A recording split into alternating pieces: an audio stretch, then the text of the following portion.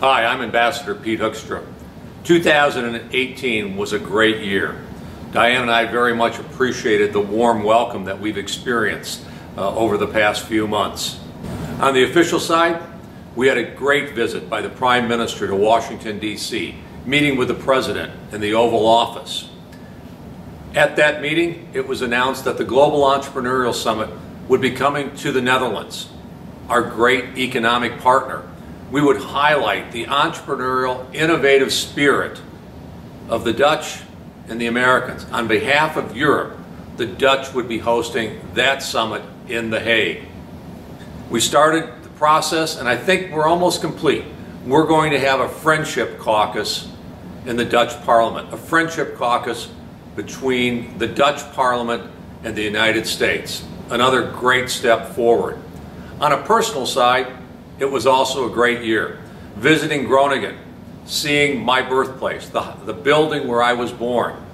Going to Friesland, and for the third time, having the opportunity to participate in the Elfstedentocht up to Fiets. I did it with my daughter Erin. We had a great time. Plus, fresh drop, bitterballen, croquetten, and now oliebollen. Who could ask for anything better? What a great year 2018 has been. And now we look forward to 2019, a year where we will celebrate the transatlantic relationship on a number of different fronts. Of course, in June we'll have the Global Entrepreneurial Summit. But then on June 6th, we'll begin commemorating that special day and that year where Allied troops liberated Europe. So of course we will celebrate and commemorate D-Day.